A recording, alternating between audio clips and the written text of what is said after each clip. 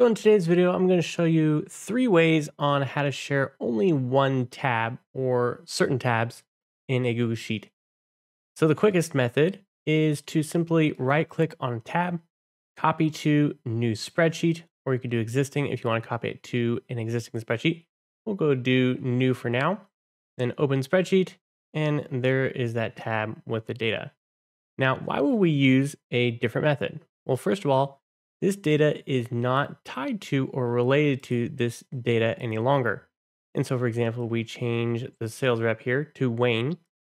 If we go to our new one, this is not changed because this is completely separate data.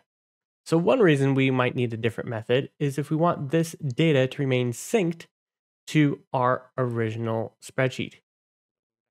Now on this sheet, I have 3 different tabs and I use just a simple query formula to pull the data for each sales rep. So for example, here we have Katie, Daniel, and Wayne, each using their specific formula there. So one thing to keep in mind is if our data is populated by a formula and we do copy to new spreadsheet, when we go to the spreadsheet, we see we have an error because it can't resolve this formula because there's no sales data sheet on this new spreadsheet. So what we're going to have to do in this case is a import range. So we can do import range, and then what we need is the URL. So we can either take this whole piece from before this / before the edit, so this part, or we can do just this part between these 2 /. So this is the ID right here. So either or, if the URL makes more sense to you, go with it. Otherwise, you can use this shorter one. And then inside double quotes, we're going to put that, and then comma, and then here you can see this little helper. So there's the URL or the ID, and then the range string. And so in this case, we can either use Katie as the tab name and then specify, A2 to D, or if you have a table, you can use just the table. And so I'm going to show you both ways real quick. So let's start with the table reference. So Katie. So one thing you're going to have to do is allow access. And so this is one thing as we get into the different methods is a lot of this is about what access do you want them to have. And so we can share this with whoever we want, right? So we can call this Katie's. So we can share it. It's one thing to keep in mind is we just give them view access like this. They're not going to be able to edit or change anything. And one thing that doesn't work as well is like, for example, if you want them to be able to filter. If you want them to be able to filter, then you will have to give them edit access.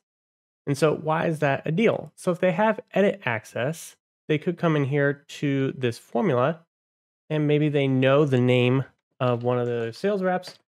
They could maybe guess, right? Another thing they could do is if they potentially know, maybe you have a tab named sales. So if you have sensitive data on this spreadsheet, one disadvantage of giving edit access where you have this import range is potentially they could access different tabs. So one way you can get around that is make sure they only have view access. And if you're wondering, well, what happens if they just make a copy? Well, first of all, you could disable that and have a different video on that. But if they make a copy, if they don't have access to the original, then if they try to do that where we had that ref and authorize, they won't be able to authorize because they don't have access. So if you can keep it to just view access for them, if they don't need to edit or change anything or filter anything on their sheet, then just keep them as a viewer and then you avoid all those issues. But if you need them to be able to filter or if you have other tabs on that sheet that you want them to be able to access, then how do we do this? So this comes to our third method. So let's go ahead and delete this row now. So our third method, we need a intermediary sheet. So this import range referencing the original is right here, right? So instead of trying to manage this, so I've done things in the past where you protect this and all this, but eventually what they can do is if they can basically make a copy, then they can go view this, and then they can just make a new tab and do this. So the safest way to get around this is basically make a whole new sheet. And so I'm going to make copy. And then what we'll do is if this is the only data you need from the main sheet, then you can do this, but you could have multiple, right? So if you have Katie's sheet, maybe you have some other data, you could pull over multiple tabs into this sheet. Now this one you do not want to share, so make sure this one's restricted. And then pull all the data you need to on here for them. And then on Katie's copy, this is the one that you're going to actually share with them. You're going to go from this intermediary sheet. So make sure on this sheet, the only thing on here is what they can access. So this works whether you're talking about a salesperson on your team or whether you're talking about a client. And this is a way to block them from accessing anything you don't want them to. And so this one, we call it Katie here. This is Wayne. So let me just align these real quick. Make sure we have the correct data. So Katie and Katie. So here I can go to Katie. And there we go. So one thing I want to show you real quick is if you don't want to use the table name, you can use the tab name. And so let's just call this. And so then I can even just rename, copy this and bring this over. And so over here, I can do Katie's sales and then do A2 through D.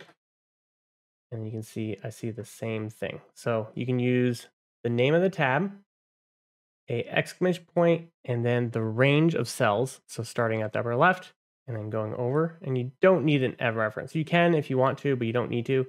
And this makes it dynamic, so it'll keep updating even if you add new rows on this original. All right, so we have Katie's copy all the way over here on hers. And so this is the one that you would share with her. This one needs to remain restricted. And then of course, this one you also do not want her to have access to either, but this provides the barrier between the end copy and your master data, because you may have sensitive data in here that you do not want to share. All right, so let's finish up by showing you how this will update all the way through. So here we have this person here. Let's say we spelled it incorrectly. It was Kember. So it's going to flow through to here. You can just see updated. Go to the final copy. You can just see updated. And so now whatever you do on this sheet, let's say we add a new one. So Eddie, this should show up here in a second. And there we go. So now you can see now we have whatever data is here is reflecting all the way through to this one, but this person has no way to access the original data. All right, so that's it for today's video. Make sure to like and subscribe if this is helpful for you, and then check out the other videos on our channel for more tutorials on both Google Sheets and AppScript. As always, have a great day.